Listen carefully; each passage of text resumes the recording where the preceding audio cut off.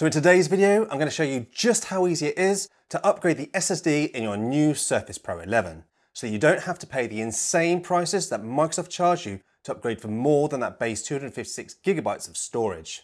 So here I have the new Surface Pro 11. Now I have got the OLED version, but it makes no difference which model you buy, the OLED or the IPS. And this guide also works from the previous Surface Pro 10 right the way down to the Surface Pro 7 Plus, where they first introduced a removable SSD. You're also going to need an SSD, and as these newer models can accept a Gen 4 drive, we bought a 2TB Western Digital 770M. This is a great price drive with good performance and 5 years warranty for peace of mind. Now I will link this down below just in case you want to pick one up as well.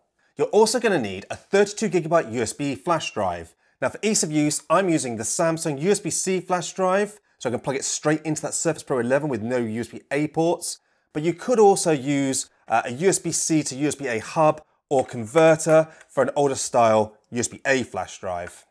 Now you're also going to need a T4 driver, and I have my trusty iFixit's Essential Toolkit here with a great range of bits, which does include the T4. That's a very high quality kit, and again I'm going to link these down below. So our first step is to create a bootable USB-C media. So we're going to click the link in the description, which takes you to the Microsoft page to download an image zip file. Now it's going to ask you for your Surface model and your serial number.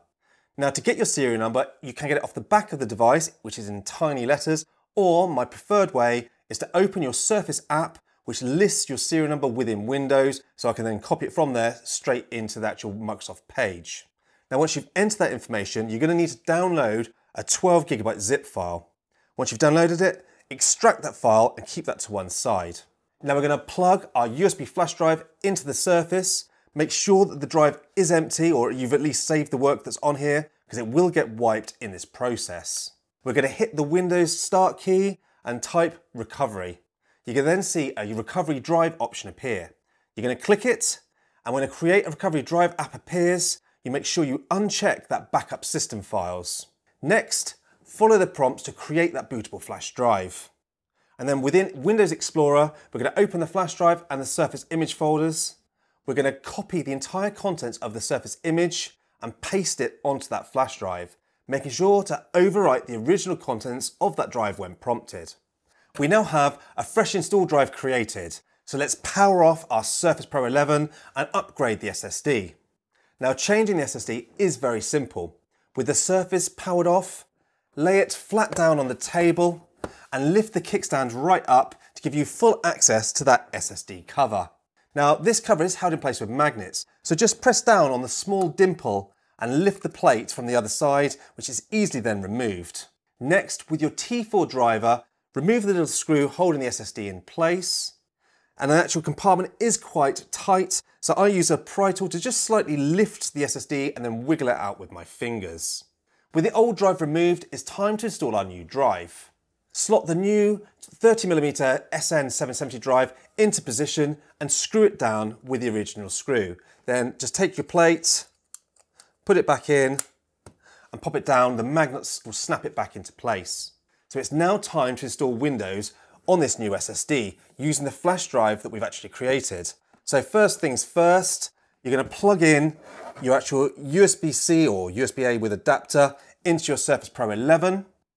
You're going to then plug in your power adapter, because this will not boot for the first time after you change the SSD without the power adapter.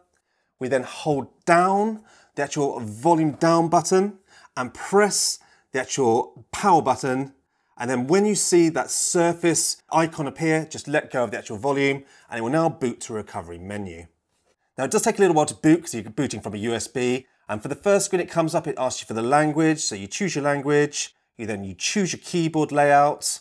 And then from there, it takes us to a recovery page and we're going to select recover from a drive.